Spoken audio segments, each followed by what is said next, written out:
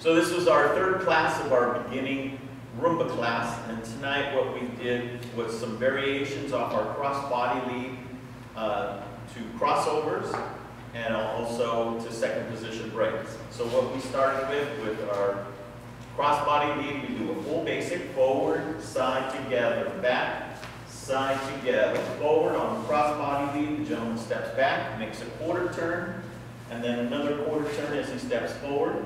To take the lady to the crossover, he takes a side, forward rock, side, changes hands, forward rock, side, forward rock, down. On this last one, I hold on to the hand and tell the lady I'm done doing crossover breaks.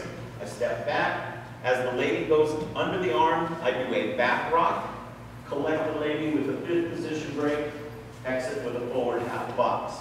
So the entire thing would be basic, forward, side, together, back, side, together, forward, side, together, back, quarter, turn, forward, side, together. Crossover break 1, crossover break 2, crossover break 3, underarm turn, fifth position break, exit with a forward half box.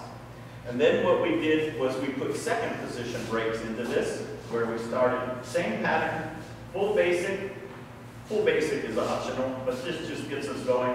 Forward half box, cross body lead, forward half box, crossover break is the same. Now I take both hands on the slow, we rock in place for quick, go back out for crossover break.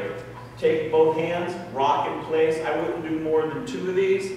And then we finish with the same underarm turn, fifth position break, and exit.